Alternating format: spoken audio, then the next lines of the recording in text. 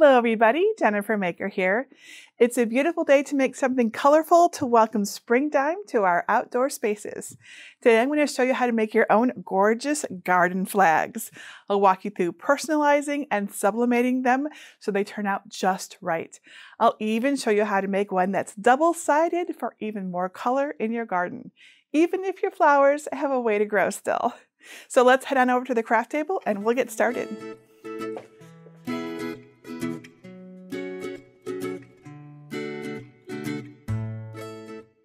Can you tell I just love spring? It's truly one of my favorite times of year. When the snow melts and the sun comes back out, it is just the best. Those of you like me who live where it snows know what I'm talking about. So why not celebrate all of the beautiful colors of spring with a bright and cheery garden flag? These sublimated garden flags are actually easier to make than you might think, and you just need a few important supplies and tools. First, you need a blank garden flag. I'm using these Sublimation blank garden flags from Amazon, which I have in both single-sided and in double-sided. So these are linked in my materials list below this video. Look for flags that are white and 100% polyester, as those will work the best for sublimation. A garden flag holder is important too, so you can hang it out in your yard when your flag is all done. Now to sublimate our flags, we need some sublimation paper. I like the A-Sub brand. I think it works really well. And since our flags are bigger than our sublimation paper, right? I mean, this is a lot bigger than this, right? We need to attach multiple sheets together with some heat-resistant tape, and I'm going to show you exactly how to do that in this tutorial. Next, you need a sublimation printer. It's important to note that a regular inkjet or laser printer won't work for this project. You need a printer designed for printing sublimation projects, or a printer that's been converted to print with sublimation ink, like I have done here. If you are new to sublimating and need help choosing a printer, I've got you covered. I have a whole tutorial on sublimation for beginners. It's over at jennifermaker.com/sublimation for beginners. I highly recommend it. Lots of videos and tutorials. Today, I'm using my converted Epson EcoTank with Hippo ink. They both work great. You'll also need a way to cut your sublimation paper. I'm using a paper trimmer because I find it to be just the easiest tool for this project, but of course you could use scissors if you wanted. And since we'll tile the sheets together, getting the cuts right is extra important. Now to sublimate our design onto our garden flags, we also need a heat press. I'm using a Cricut Easy Press 2, but any size heat press will work. Do not try to sublimate with an iron. It just doesn't get hot enough, and your flag probably won't turn out the way you want. And next, you need a pressing mat, some white butcher paper, some white heavyweight cardstock. I've got some big cardstock here. And it's very important to have proper ventilation. So open a window, get out a fan, be sure that you're being safe. It's very important as sublimation does generate some fumes. And lastly, you'll need a couple of things on your computer. If you don't already have it, install the free version of Adobe Acrobat Reader, and I'll share the link to that in just a moment. You also need a free Google account because we'll be using the Google Drawings feature, which is totally free, to customize our garden flag designs. And of course, you need a design to begin with. So let me show you how to get my free and very pretty, I think, garden flag designs to help get you started. Step 1, get a sublimation design. You can use your own design or use one of my bright and springy designs that I created just for this tutorial. To find them, go to jennifermaker.com/483 and look for libraries in the red bar at the top. Then either click Get a Password if you don't yet have one, or click Enter the library. Search the page for design number 483, and when you find it, click it to download the zip file. Unzip the file and then open the folder labeled PNG, and you'll see designs. 2 include text and 2 are left blank so you can personalize the saying yourself. Here's what they look like.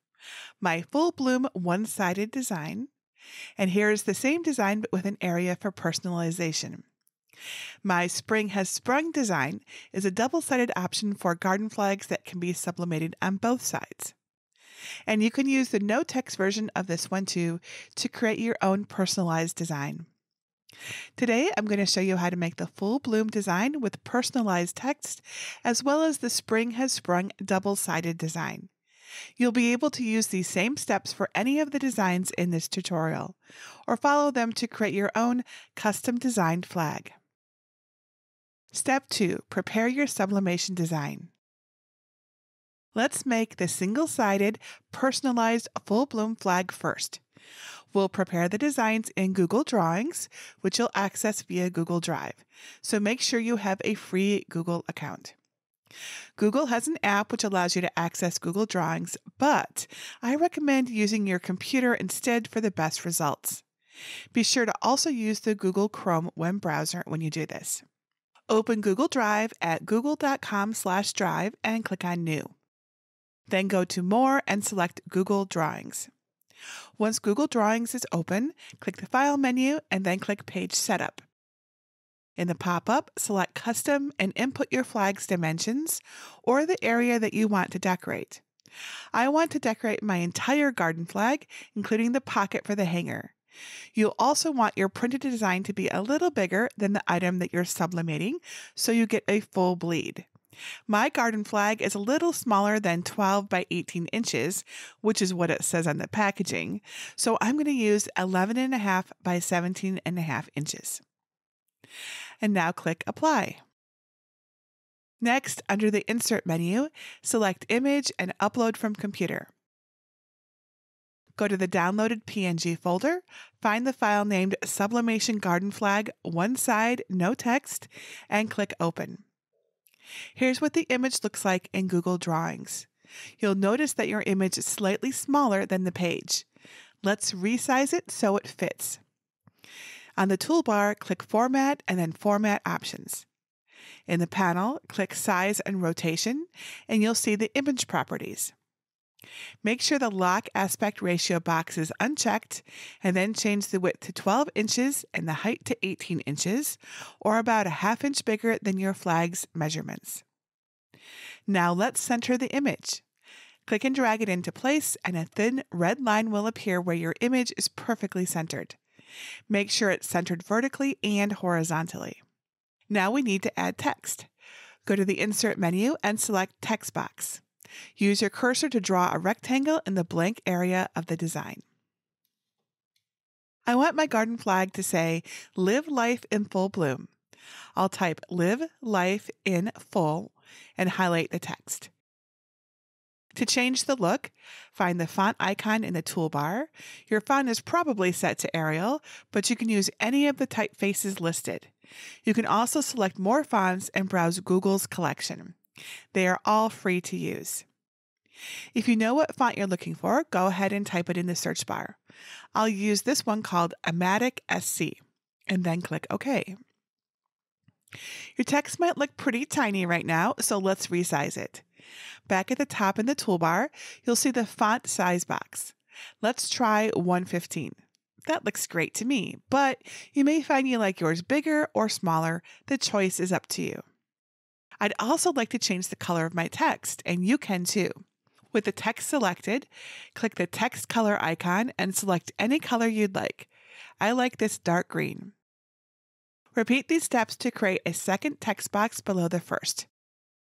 Now I'll type in Bloom. Then I'll highlight my text, go back to More Fonts, and choose the font Sophia. Then I'll change the size to 225. Looks good. Center the text in the box by going to the toolbar and selecting the Align icon, and then choosing the Centered Text option.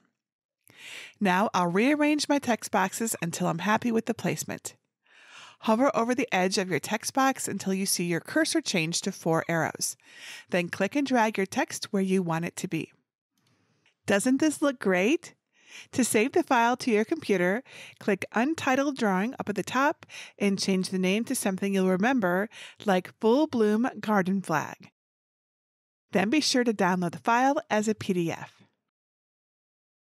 Step 3, print your sublimation design. So if you don't yet have Adobe Acrobat Reader, which is free, you'll want to download and install the free version of Adobe Acrobat Reader at jennifermaker.com/acrobat.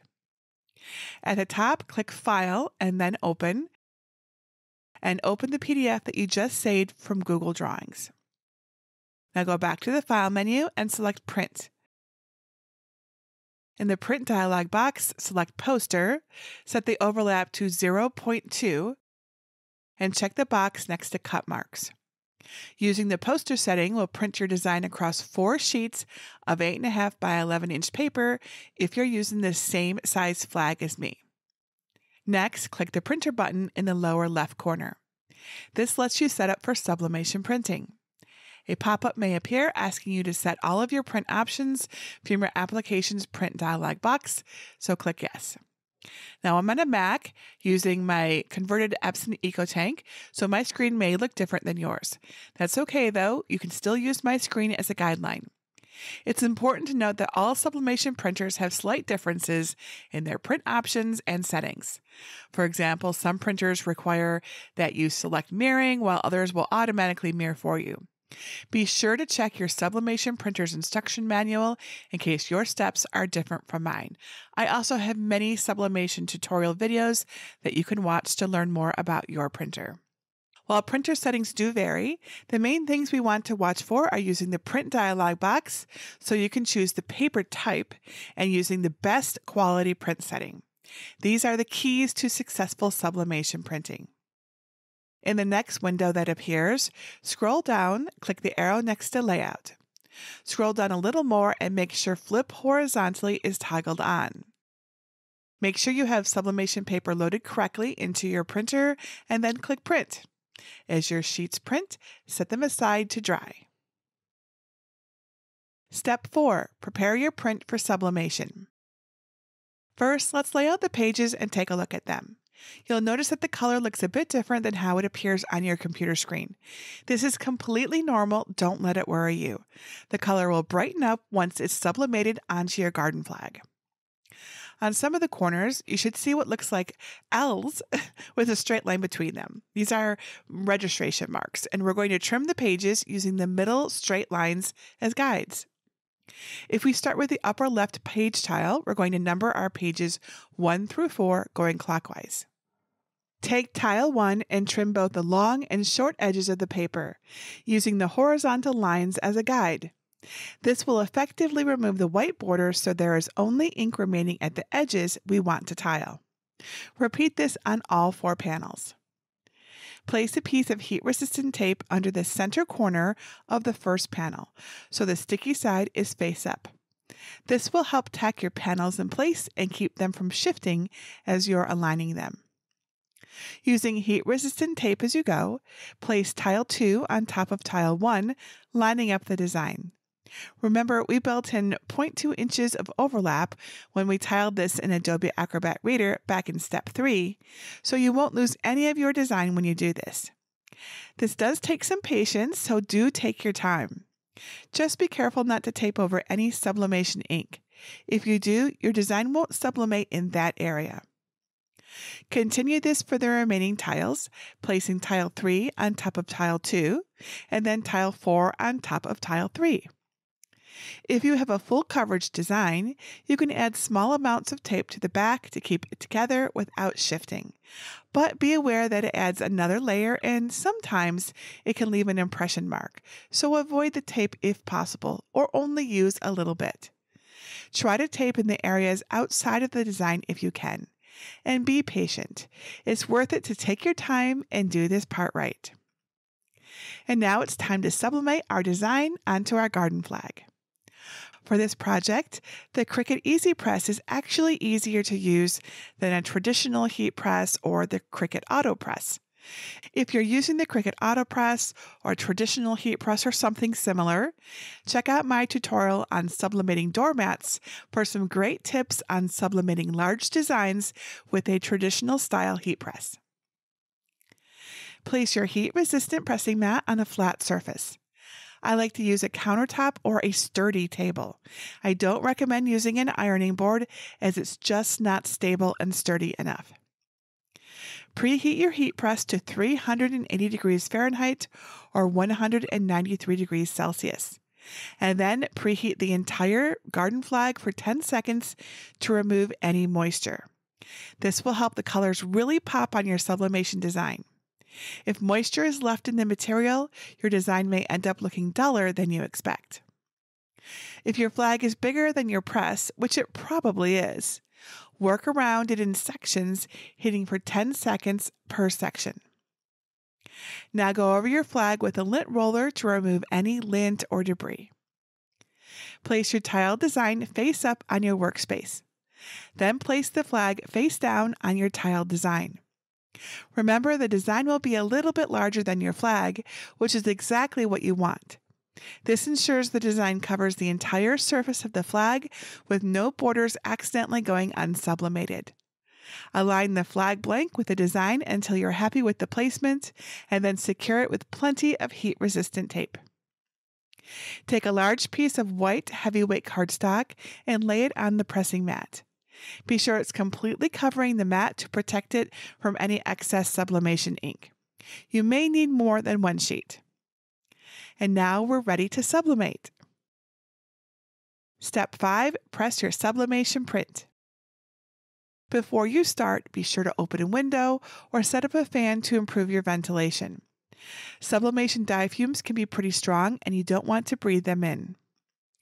Carefully turn over your prepared design and place it on top of the cardstock on the pressing mat, with the print side facing down. Cut another piece of butcher paper large enough to cover the entire prepared design and lay it on top. This will protect your heat press from sublimation ink. And now it's time to press. Make sure your heat press is preheated to 380 degrees Fahrenheit. Referring to how we tiled the design, we're going to press it in a similar fashion. Start with the top left corner and place your Cricut Easy Press on top of the design. Start your timer and press it with light to medium pressure for 60 seconds. When the time is up, lift the Easy Press straight up and place it down on the top right corner. Set your timer and press for another 60 seconds. Repeat this process with the lower right corner and then the lower left corner, slightly overlapping each area that you just pressed. This will ensure you don't miss any spots. After the 4 corners have been pressed, place the Easy Press in the center of the flag and press once more for 60 seconds. Once the last section has been pressed, place your Easy Press back in its cradle and let your sublimated flag cool completely before removing your paper. You want to make sure your sublimation process has completely finished because removing your paper too early can affect your results. It can cause ghosting or blurring. And there it is. How beautiful is that? Double-sided garden flag design. Now I'll show you how to sublimate a double-sided garden flag. For this example, I'll use the double-sided Spring Has Sprung design. If you'd like to personalize just the customizable side of the design on a one-sided flag, use the PNG file with garden flag double-sided front no text in the name. Follow the one-sided flag steps, starting with personalizing your design in Google Drawings. To make our double-sided flag, the steps are very similar to the single-sided design that we just made, except we'll do everything twice. Use your free version of Adobe Acrobat Reader to open both of the double-sided garden flag PDF files. Print both sides of your flag design and set them aside to dry, making sure not to mix up the flag's front image with its back image. Then trim and piece the tiles of both designs the same way that you did with the one-sided flag design. Remember to take your time and be patient. Lining your pages up well will help ensure a successful sublimation. Use your lint roller to remove any fuzz or debris from one side of your flag. When you're ready, sublimate the design onto one side of your flag first, pressing in sections with light to medium pressure like before, ending with pressing the middle of your flag. Once your flag has been fully pressed, let it cool completely before removing the paper. You may be wondering, why not sublimate both sides of the flag at once? Well, sublimating both sides simultaneously requires a heat press with super firm pressure, which we're not really using right now with our Cricut Easy Press, right? You won't be able to apply the right amount of pressure consistently to get a good result. So I highly recommend sublimating two-sided garden flags one side at a time. Okay, now repeat the previous steps again, starting with removing any lint from the back of the flag and aligning it blank side down onto the back flag design. Press and sublimate the back side of your flag the same way you did the front, making sure to use fresh butcher paper and cardstock for each side to ensure there are no residual ink transfers. Let the second side cool completely before removing the butcher paper. I am so thrilled with how these garden flags turned out. Aren't they just so pretty? I can't wait to put these in my garden for a pop of color this spring. The personalization really makes these something special, but be warned, your neighbors will probably start asking you to make flags for them too when they see what an awesome job you did. Now remember that tiling the design parts does take some practice. Just take your time. That's my best advice for sublimation projects and really crafting in general. Sometimes it does take more than one try, and that's totally okay. Now, after hanging outside for a season, your garden flag might need a good cleaning. You can hand wash it in cold water, then hang it to dry or tumble dry on low. Then it'll be all ready when the next spring rolls around. If you'd like to learn more about sublimation, come check out my Sublimation Startup mini course at jennifermaker.com/sublimation startup. I walk you through how to get your sublimation printer all set up with the right ink, show you all of the awesome tools that you can use. I also show you how to use free software to print and press gorgeous sublimation projects, and I share tons of ideas for projects that you can sublimate. You can sign up right now and learn at your own pace at jennifermaker.com/sublimation startup. I also have a group just for sublimation crafting where you can get and share tips with other sublimation crafters just like yourself. Whether you're new to sublimation or a seasoned pro, come join us at jennifermaker.com/sublimation group. And please share your pictures of your garden flags too. I want to see all of your beautiful garden flags welcoming spring to your home. And that's it for today. Until next time, this is Jennifer Maker reminding you to craft a life you love.